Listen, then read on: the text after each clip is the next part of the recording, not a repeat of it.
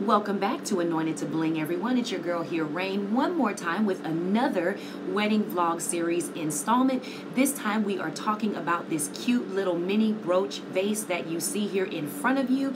Those vases behind it, let's be honest, I miscounted, and so I got a few extra glasses that I needed to do something with.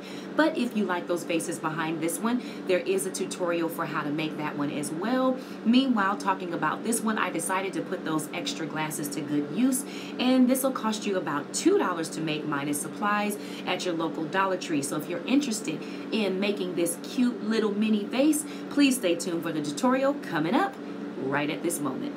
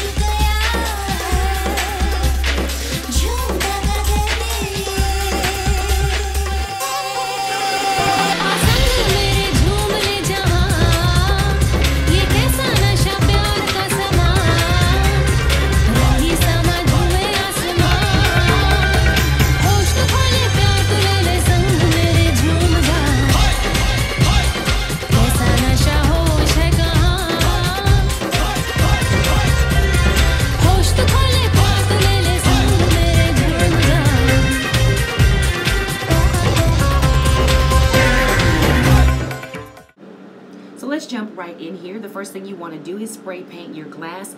Notice that I'm using just some short light bursts. I started deep within the glass with a couple of spritz and then worked my way out and around those outer edges. You don't want to spray too far into the glass directly. You want short bursts, otherwise you're going to get a congregation of paint and a lot of dripping in that glass. And so when you get a nice coat on it, you want to set it right side up. I actually set these upside down and learned a tremendous lesson later after all the paint ran out of the glass, so don't do that.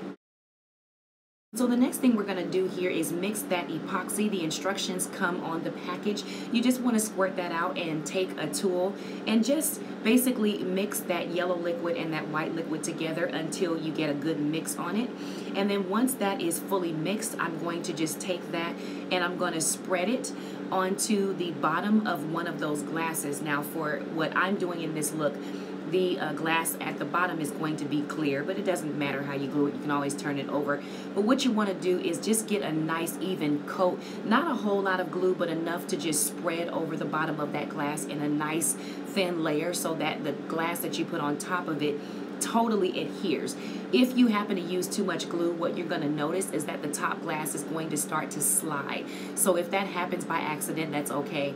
Put the glass on top of it and you're just going to have to watch it and then hold it for a little bit, which is what I ended up doing because as you can see, I didn't take my own advice and I used a little bit too much glue. So again, just remember a nice little thin layer, and the reason I sprayed the inside of the glass is so that I could get that clear outside at the bottom of the glass. I did not want that to be black, so that's why I sprayed the inside. Otherwise you can spray outside.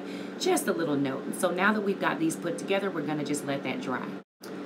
So now's the fun part for me, the embellishment, which is often my favorite part. I'm using some extra bling strips that I had left over, and guess what I forgot to do, you guys? I forgot to go back and cut the strings off the bling. I never ever do that. This is what happens when you do things at 3 in the morning and you come up with an idea in your head that you're trying to execute quickly because you want to see the end result. Nevertheless, if you make this project, cut those strings off and keep things neat. I don't think anyone's going to notice but me, and if they do, well, I'm probably going to use these just as some extra little decor. And I lost the clip where I affixed that cute little barrette. It was a little barrette that I had found at the flea market and took the bobby pin part of it off. I used the E6000 on the back of the little brooch and some hot glue to the front of the glass to affix that and just held it until it dried in place. And I use both because the hot glue, excuse me, will help it dry quickly, and the E6000 will give it a more permanent hold to that glass, because you don't want things falling off later. I really like the way these came out, mistakes and all. I think they're super cute. I would definitely make these again. Had some ideas for some larger brooches and some different colors, so I'll definitely be making more of these and uploading that to my YouTube channel when I get some time. If you make these, feel free to tag me. I'd love to see what you came up with as well. And coming up are some final pictures of this look. I hope you like this little quick tutorial. Tag me if you make these, as I said. And until next project, be blessed. Remember, you can do all things through Christ who strengthens you. Like, comment, subscribe, and share. See you soon.